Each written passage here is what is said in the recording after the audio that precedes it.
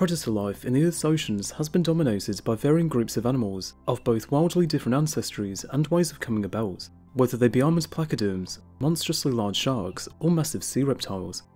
After the extinction of the lesser, megatooth sharks like Megalodon and macroraptorial sperm whales became more prevalent. After their decline and extinction, as is the case with all taxa in time, the power vacuum was soon filled, and one of the most dominant of those that filled in said gaps were the orca, otherwise known by the moniker of killer whales. Known as some of the most brutally efficient killers in the world's oceans today, having a global distribution and varied diets depending on the regions they live in, the extent of their prowess, while often thought to be known for much of their prey, is still a matter of debate regarding others.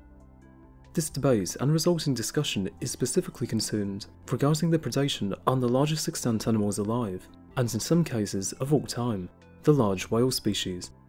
This video will discuss their behaviour and techniques for hunting these animals, and how vulnerable different species are to them, and how some manage to defend themselves against these formidable adversaries. Orca's perception and methods of killing has led to even experts exaggerating their bloodthirsty nature, being able to even target the most iconic of oceanic predators, being great white sharks, placing them under selective pressure to avoid the large black and white dolphins. It should be pointed out that attacks on large marine mammals of the scale of large cetaceans is restricted to the mammal specialising ecotypes, like the Type 2 orca of the North Atlantic, the Type A and B orca of the Southern Hemisphere, and the transients of the North Pacific. These different ecotypes over time evolved into mammal specialists independently from a piscivorous ancestor, and then radiating out into varying dietary niches, which, along with the varying cultural differences, may lead to speciation events in the future.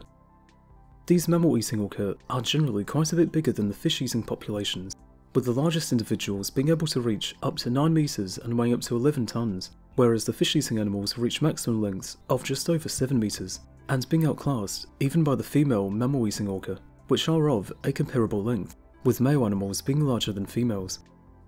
While they've been known to pose a threat to smaller cetacean species, not to mention the young and sick individuals, people have disagreed on whether this threat persists onto adult healthy animals, and if successful kills are frequent enough to constitute any major ecological impacts, and also how it affects their behaviour and responses. Some researchers were even on an extreme end of the scale, believing that adults of animals like blue whales were immune to predation from orca, although this, as we'll soon see, has been called into question.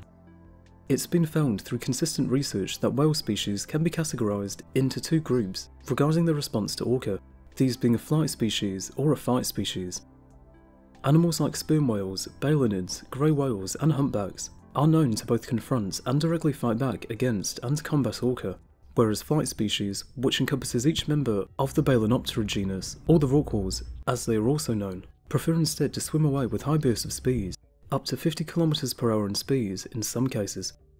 These animals have been known to, regardless of their size, making no further attempt to fight if an orcapod does manage to slow them down and catch up to them, with them seeming to realise that if they fail to outswim their pursuers, then they're already finished. The flight species, including animals like bride's whales, minke whales and sei whales, are all on the smaller end of their group, with bride's whales, while having less successful attacks on them than compared to the other two, they have been verified, and animals up to 12 meters long have been known to be successfully hunted down. Sei whales have also been known to be killed after being chased into shallower waters near Chile, and minke whales, being about 7 to 8 meters on average and maximums of around 10 to 12, are among the smallest of baleen whales, and as such are easily the most vulnerable. Even for these small whales though, attacks on them can be hit or miss for the orca. While orca can swim faster and reach higher top speeds, minke whales have better stamina, and so can outswim them if they're detected early enough. In all of these attacks, and in those to be discussed, orca will display consistent strategies to take on larger cetaceans than themselves, with them following this typical sequence of engagement to do so, lowering vocalizations to avoid detection, biting down on their flukes and pectoral fins to impede their movements, leaping and slamming their bodies onto the whale to drown them, ramming to inflict serious injury, often towards the jaw, occasionally stripping off and consuming the flesh off of whales while still alive. The largest of the whales that employ flight behaviour, the fin and blue whales, are more unknown both in reporting and accounts, with fin whales only really having one confirmed kill, with said individual said to be about 50 feet or 15 meters in length, which would correspond roughly to a subadult or an animal just on the verge of sexual maturity. Blue whales were thought to be immune to predation once they became adults due to their massive size, though recent accounts, 3 in fact, have shown that Orca can indeed both target and kill them in large pods, with 2 of the kills being those of calves ranging from 10 to 14 metres, and the largest being an adult of between 18 and 22 metres, which would be an animal of around 40 to 60 tonnes. This is well within the adult range of the local, rather humorously named pygmy blue whale population in Australia, and from what the researchers could tell, was a healthy individual. Because of their size though, successful attacks are pretty rare, as evidenced by how little they've been recorded, although evidence of their teeth raking can be evident on a lot of individuals who survive their attacks. The next set of whales, instead of fleeing, instead will actively fight off their attackers, and can do so with great strength. Southern right whales have little in the way of evidence of attacks on adults, with them alongside their calves sticking to shallow waters, as the low depth limits the potential directions an orca or a pod can approach from a level 2D plane. They've also been known to form an apparent rosette formation in response to them approaching, with whales surrounding either a sick family member or a calf, with the heads facing inwards and the tails facing the orca. When not in a group, right whales can violently roll around and thrash their tails, which has been known to in some cases strike orca clean out of the water, which is really impressive. Bowheads also incorporate similar strategies with their thrashing behaviour, also relying on retreating towards sea ice to protect themselves. Said thrashes from these animals have even been known to kill attacking orca, as one was seen being hit by their fluke by a panicking individual and subsequently dying on impact. Studies of rake mark frequencies when orca marked their teeth onto their sides found that there were higher percentages on larger individuals, and since they were taken from whales that had survived, it's evident to see that orca hunting successes are far lower against adult whales. When it comes to thrashing around, grey whales are the pinnacle of this for being incredibly violent and aggressive when cornered, especially when they have calves, being dubbed as devilfish by whalers in spite of their otherwise very friendly nature, among the most friendly in fact of any large cetacean. To sometimes avoid attacks, they can sometimes, if they're nearby, utilise kelp beds to help mask their presence from the orca's echolocation. Sperm whales, like blue whales previously discussed, were for the longest time thought to be immune to their predation because of their size, although this is no longer thought to be the case with improved documentation and accounts. Calves and females have been noted to be killed many times by orca, although they do have measures against them as well. Just like right whales, sperm whales can deploy a rosette manoeuvre in combination with threat displays to defend. Male animals have not yet been known to have been directly killed, and in attacks where they are indeed present, they are able to drive them away pretty successfully, oftentimes leaving the safety of the pods to actively chase them off. They only seem to be attacked when they interfere in protecting others of their kind, as orca pods target the females and young, so it doesn't seem like they're targets for them, unlike adult balenids like blue whales, very likely because of the latter's relative passivity when attacked. The sex-segregated distribution also hints at orca being not nearly as big of a threat to bull sperm whales, since upon reaching maturity, they will move to live in higher latitude waters that are more densely populated by orca, whereas the females and juveniles stay in lower latitudes, where orca are comparatively less common.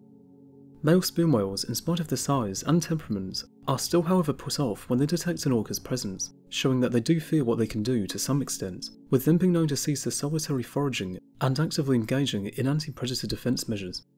It therefore appears that amongst all of the whales so far discussed, the mortality rate for sperm whales is exceptionally low in comparison, and the males specifically are among the few animals that orca pods can't seem to reliably kill, although they are not alone in this. A key animal yet to be talked about is the iconic humpbacks, famous for their songs and breaching behaviour, are interestingly enough among the cetaceans one of the best equipped defending orca off, so much to the point that not only has there never been a confirmed kill of an adult humpback, it is in fact known that there are more documented instances of humpbacks attacking orca than the other way around. They remain as the only species of large whale to actively mob and chase them, and will even go as far as to interfere with their hunts against other animals like grey whales and seals, which has been speculated by some as a form of altruism, although it's been debated a good amount, some instead suggesting it's more to make sure that the orca population is either injured or starved, so that humpbacks are safer during their migrations, although given their intelligence, I wouldn't put it past them. Their long pectoral fins, among the largest proportionally among whales, may also have evolved as weapons to use against them, with such an adaptation tilting the balance of power in the humpback's favour, with them being observed to look like they engage in slashing motions using them against orca. Their flippers are massive structures, being about 5 metres long, 1/3 of their total body length, and also weighing over a tonne each. While being by far the largest cetacean flippers both in relative and absolute length, they are also very manoeuvrable and they can use them in tactical ways. Furthermore, in addition to their incredible impact power, each flipper also has a knobbled leading edge, which is often than not also encrusted with large barnacles that further adds to the flesh-tearing prowess of the structures. Various other functions have also been suggested for them, including both prey herding, temperature regulation, increased swimming proficiency, and acoustic signalling. Though regardless of their initial evolutionary impetus, it is very clear that they are a very useful piece of weaponry against Orca, and appears to be a major reason why they are able to consistently fend them off. Unexpectedly, there is a whale species quite a lot smaller than those other ones that actually has the best known matchup ratings against Orca, them being the long-finned pilot whales, animals that are known to consistently intimidate them. These more unusual looking cetaceans have a well-known history of mobbing Orca up in the North Atlantic, and despite their smaller size, they appear to be able to overwhelm them with their large pod numbers, and will chase off orcapods that don't even predate on them, instead doing so on fish. This has led to the hypothesis that these animals, at least in this region, are potentially confusing these harmless orca with a separate mammal-eating population that has since gone extinct, and so continually target them potentially because of passed down knowledge of their former danger. Even outside of the North Atlantic, these cetaceans will go out of their way to mob any orca they can detect, and stand out among the 3 cetaceans known to be able to confidently deter these most effective of predators. Regarding the hunting and their methods, several questions and topics still remain, one of which being the role of adult male orca. It was once assumed that males were necessary for killing these larger cetaceans given their larger size, although this has been continually debunked, and it's been found instead that often males would remain in the periphery of hunts, and only occasionally participating near the end. Hypotheses from mature males suffering from extra drag from the larger pectoral and dorsal fins may be a reason, along with females being given priority in hunts because they have more young to feed. Their size also hinders them regarding stamina, and means that they are not as able to chase faster moving animals for as long, and also lack the same manoeuvrability in shallow environments. This is supported due to their presence being more noticeable in attacks on the slower fight species of whales, and minke whales in offshore waters, since they are better able to catch up to them due to their slower speeds. Another big question remains as to how orca influence the population dynamics of adult whales, and how they conduct themselves. It does indeed seem apparent that calf mortality to orca is the big selection pressure in influencing both the distributions and migration routes, though by contrast, their effects on adults seems very minimal to non-existent. Calves and juvenile animals make up the big majority of documented kills for species larger than minke, and of these finds, the vast majority of individuals within species receive their rake marks from orca teeth when they themselves were juveniles, and only a minority seem to receive new ones over time. The adult whales that have been known to be killed, like the previously mentioned blue and fin whales, were smaller than average, at 20 metres and 15 metres respectively, and it's very likely that the Antarctic blue whales, where the average adult is up to 25 metres long and about twice as heavy as the pygmy versions, some well over 100 tonnes. It seems that these animals at least are indeed virtually immune to orca predation. All in all, I thank you for watching this video on these animals and that you may have learned something new. If you would like to see more from this channel, be sure to subscribe if you haven't already. And with that, I'll see you next time, whatever that may be.